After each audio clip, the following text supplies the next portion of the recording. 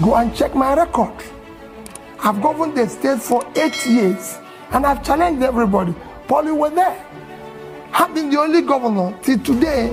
The day I left office, I was not owing salary, pension, gratuity, or any contract or any supplier. And I left the 3 banks in Nigeria, which I say every day. Access Bank of Nigeria, Fidelity Bank of Nigeria, and Diamond Bank. I left over $150 million. I didn't say naira. And I have over 30 billion naira. And Anambra State, you can go and verify it. I've never had a bottle. Anambra State have never bought me. There's no land allocated directly or indirectly by me, and I signed over several thousands of CFO. Anambra has never bought me a bottle of water since I left office. So you can go. We will fight and stop corruption. The first thing about stopping corruption is yourself. If you're not involved, your wife is not involved, your family is not involved, those around you are not involved, you reduce it by over 50%. And that's what I'm going to do. And I'm sure, Paul, you know that. We are committed. We can't disappoint these youths. We must build a new Nigeria. Your Excellency, go and read the letter I wrote to World Bank, asking for $82 million to build Kainchi Dam to provide 760 megawatts of electricity. And he wrote it clear. I'm applying for this loan strictly to borrow for this investment to spur growth, economic growth for my country. That was 58 years ago. That facility is still standing. What he borrowed is $82 million. We now owe $120 billion without anything to show for it, because we consumed it. It was for consumption. There's nothing wrong with borrowing. Every country of the world borrows. No country. Every country of the world borrows. America is the biggest economy. They are owing over 100% of their GDP. The second biggest economy is China. They are owing about 60% of their GDP. The third one is Japan. Japan is owing 230% of their GDP. It can go on and show you. Even Netherlands, that had the highest sovereign wealth fund of 1.4 trillion, Your Excellency, is owing 50% of their GDP. So everybody borrows. The difference is what you use the borrowing to do. Where did you invest it? What did you create? Our own was for consumption. People are borrowing for investment. And I've gone from countries to countries everywhere to show that this is happening. China borrowed in 1990, 93% to 95% of Chinese people live under poverty. Today, it's less than 2%. India was a similar situation, under 5%. Vietnam was actually 96%. Today, they have less than 3%. So, hours that we have been throwing people out of poverty. And just to illustrate to you why borrowing is different here and other countries. I was in Bangladesh in 2010. I've studied 31 countries, comparing them with Nigeria. In Bangladesh in 2010, Your Excellency, they had a GDP of $115 billion with a per capita of $747 per capita. And their debt was $45 billion, 36% of their GDP in 2010. Nigeria, as at then, had a GDP of $375 billion per capita of $2,250. So we are 3 times Vietnam in terms of per capita, which is a real measure of wealth. And our debt then was $30 billion, less than 10% of our GDP. Today, Vietnam GDP is $340 billion. They've grown by 3 times. Their per capita is $2,050. They've grown by 10 times. Their debt also increased.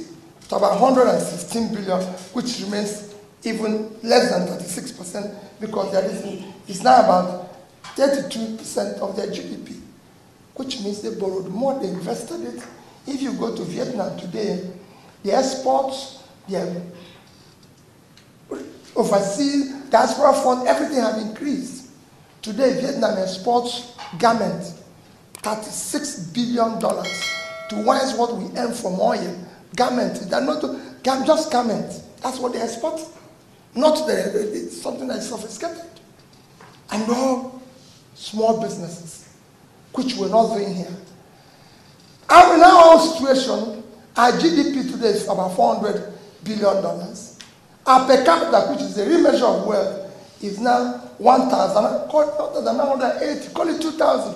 So we've actually lost about 11% of what we were in 2010. And our debt have gone from $30 billion to $120 billion. So we borrowed about $100 billion, which nobody can explain where was invested. And when, as they say, it's for capital project. If you borrow money and it didn't impact on your GDP, it didn't impact on your capital, you consumed it. That is the crisis we face as a nation. The consequence is that our debt servicing now is over 90% of our income. In 2001, first 5 months of 2001, Your Excellency, Nigeria as a country made 1,847 billion naira. We use 1,802 to service debts. 98%, only 45 remaining for a country of 200 million people. And we're borrowing more. We said last year our budget was 13.5 trillion. We are going to borrow only 5 trillion. We borrowed 7. This year, our budget plus subsidy and everything will be hitting about 20. They say they are going to borrow only about 6.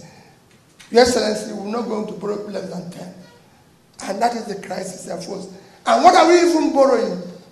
With these monies, we are now issuing foreign bonds of 2040, 2045, 26, when we are no longer going to be here. And our children, in the past 1 year, Nigeria has not put 1 naira in the sinking fund. Not 1 naira. So even when you are servicing debt, you're supposed to be saving money to pay the debt. When it matures, we are not putting money there. The crisis is that when we are dead, our children will have nowhere because we've eaten their future. And nobody is talking about that. And we need to move this country in. And there's nothing wrong in this country. It's a country that can be changed. Look at something like Taraba. Look at what is happening all over the world. Today we are struggling with oil, sharing of oil money. Who is doing that? Even in America, that is the biggest country in the world. Texas, that is producing several more oil than we are producing. The biggest state in America is California. And what does California do? Texas is not even number 1. They're not number 2. They're number 3. Texas GDP today is 3.4 trillion. 8 times Nigerian GDP. They have no oil. What they're exporting is agriculture and knowledge. Agricultural materials and knowledge. That's all that is making them that thick. Well, we are here fighting over a diminishing access that has since expired. Oil didn't save yet Venezuela. Venezuela have 10 times more oil than Nigerian deposits, and yet they collapsed. And we're here fighting about oil. No country is talking about oil today. Vietnam, countries and nations have ever. Look at the vast land I saw when we are alive here today. I told the people in Niger, you have 76.3 square kilometers of land in Niger State. Your Excellency, they can't feed themselves. They can't feed Nigeria. They don't export anything. The other one is natural. When you deal with natural one, because people have means of livelihood, you deal with support to your security agencies, which is renewable every year. And with this, you generate more money. Every day, Your Excellency, we say in this country, And we don't have revenue. We don't have revenue. Even when government said the revenue to GDP is too low, it has to be low. Because you have millions of people who are not doing anything. The more your people are doing something, the more your economy is productive, the more revenue you generate. You can't generate revenue from people who are not doing anything. It's a simple thing. It's been done everywhere in the world, and it's very easy, Your Excellency. It's not a question. If you go, and where do you generate the most revenue? In your youth, the young ones, in their productive age. You have to invest in them. And what do they need? They need access to capital and training. They have the idea. They can change the world. It's not a sophisticated thing. Nigerian youths are talented. All they need is support. And it has to be government-determined support. It's happening in China. If you go to Indonesia, they have a particular number of their loans that go to small businesses. What changes the country is small corporations. Nothing by... That was quite interesting. Thanks for watching. Do remember to subscribe to our YouTube channel. Also click the notification bell so that when we upload the new videos, you would also be informed. Kindly give us a thumbs up on this video. That is one way you help our video to go to more people. Thank you very much. Until we come your way again, it's bye for now.